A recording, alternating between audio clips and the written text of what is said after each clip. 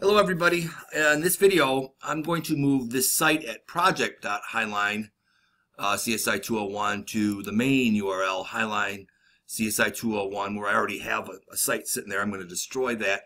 We're going to use a backup and migration plugin that I use all the time. It's a paid plugin and I've put it up in Canvas for you to use.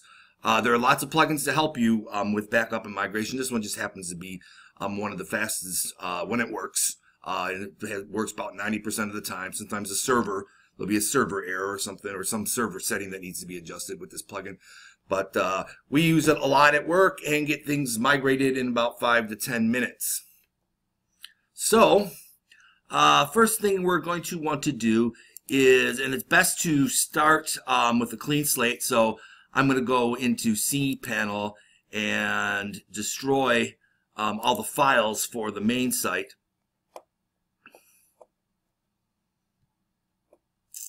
Alright, and I'll do that in the file manager. Things are a little slow on the server. Okay, alright, and my main site is here. These are all my subdomain folders. I don't want to delete those, so if I just highlight all these, you've got to be careful about this. Okay, those are our subdomains, and let's see, delete the WordPress installation. Okay, cool. The other thing we need, you're probably going to have a brand new database wherever you move it to, where you're going to have to create a new database user, database name, database password, assign the user to the database. So I have one here in PHP. It's this one here. If you're going to a database that's already populated, you're going to want to clear all the database tables. BackupBuddy will have a problem with that sometimes. And what you do is you select all and drop the tables. Okay, so I have a clear database and a clear file structure to work with. Okay, next thing you're going to do on the site that you want to be migrated is to log into the dashboard. And we're going to add the plugin BackupBuddy.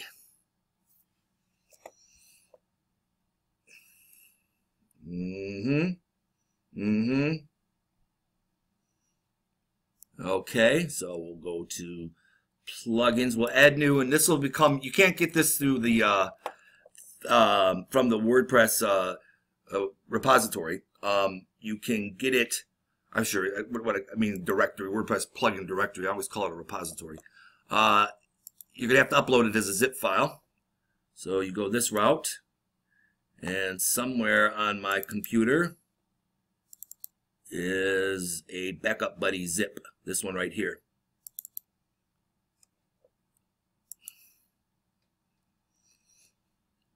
Okay. Sometimes this is where you'll get a fail with the server right here. There'll be some error. In which case you might need to call the web host. Alright, and let's activate the plugin. Okay, so we'll then go to the BackupBuddy tab here, and we are going to go to Backup. And I think what happens on the first time you install this, you're going to get a setup screen here as opposed to this backup. And there'll be an option, a gray button at the bottom to say skip the setup wizard. Click on that and you should come to this screen. So we're going to do a complete backup, and hopefully this won't take too long. It depends on number of images and such like that. Quite often your zip file from this is, probably for your websites, is probably going to be about 30 to 40 meg. But this one is going pretty quickly. And I'm going to, oh, there we go. It took all of 10 seconds for a 35 meg zip file. Right, so you click the download, and it'll bring it to your computer. I will pause the video while this downloads. Okay, so that took about 3 minutes to download. Inside of this zip folder is all the files of your site, as well as a bunch of files that are SQL files for your database. So actually, from this file here, you will be able to recreate your site. However, we're going to use a script, an import script, or migration script, to actually do the unzipping and all the other work, changing the URLs. And it's going to take us through a formal process. So you'll go to Migrate and download the importbuddy.php script. It's going to ask you for a little password here. Just make it simple. It's going to ask you for this password shortly when we do the migration. So it's not really a security issue as far as I know. Okay, and let's see, 6, 4, 3, 2, 1.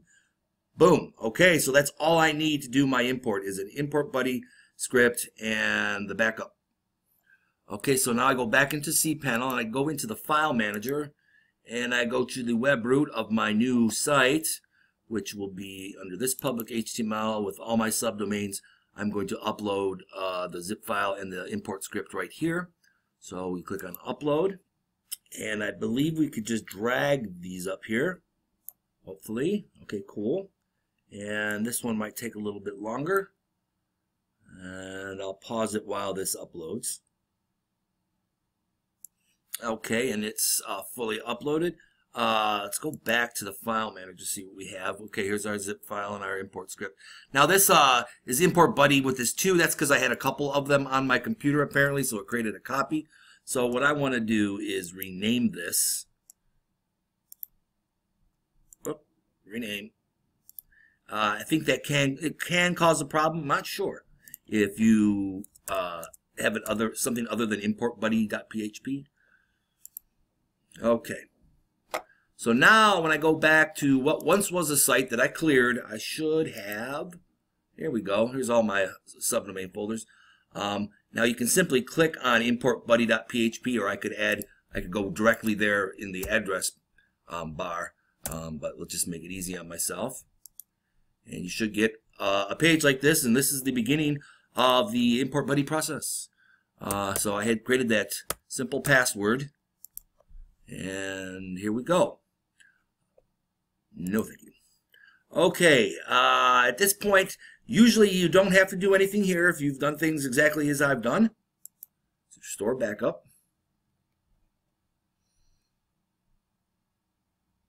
Okay. Okay, so this is the most active, important portion of the process. You got to have all your database information ready for yourself. And in this case, my database server is still localhost. Some servers that you're on will have a different server name other than localhost, and your web host should be able to provide that for you. The database name I have is WPDB. I have to spell this right. Right, and I have a user whose name is Highline_Larry, whose password is mysterious. Whoops. And let's keep the prefix the same. And at this point, if you don't have these right, it will let you know. So let's move on. Okay, that means I've assigned my user to the database and I have my password correct.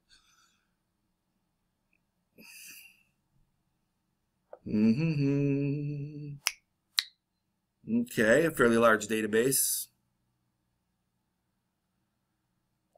Excellent. All right.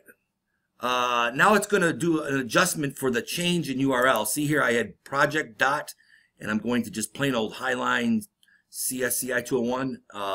This is very important. Saves us a lot of time having to do this manually.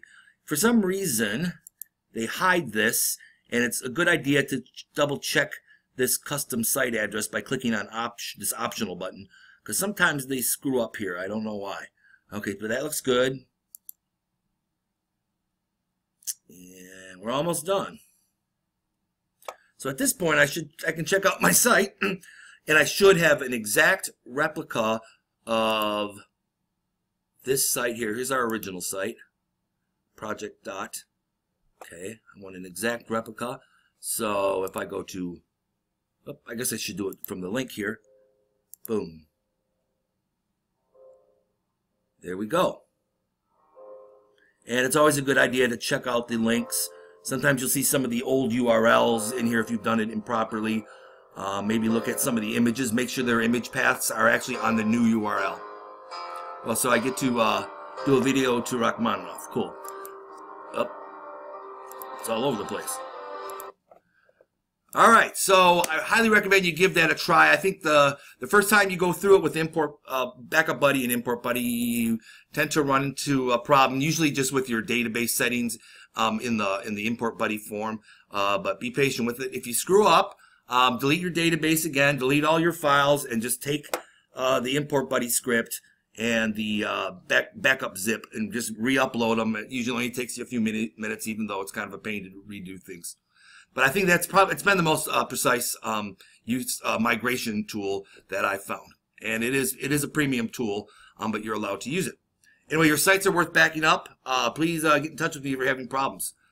I will let you know in April when I cancel the server. Thank you.